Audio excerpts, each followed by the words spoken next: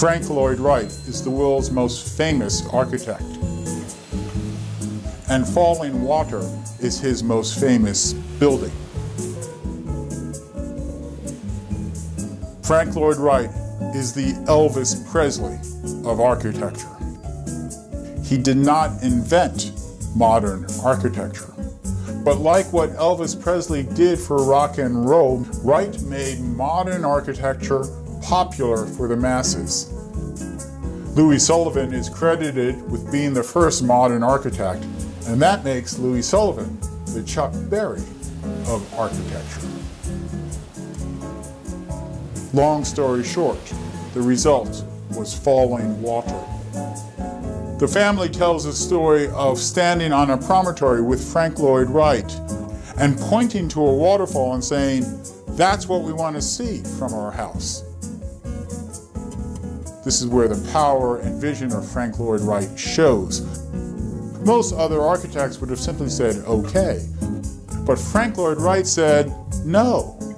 What you want is to be part of the waterfall." And the family said, "Yes." At Fallingwater, the house he designed is of the waterfall, and that has been its glory. One of the reasons so many of Wright's homes are attractive is the organic materials he uses, wood and stone. Frank let natural materials speak in nearly all his works. Natural materials such as wood and stone are elemental materials and unite us subconsciously with the earth. Shortly after, Frank Lloyd Wright and Fallingwater appeared on the cover of Time magazine, and his career was revived, and his place in the world as the most famous architect was established. Ladies and gentlemen, Frank Lloyd Wright has left the building.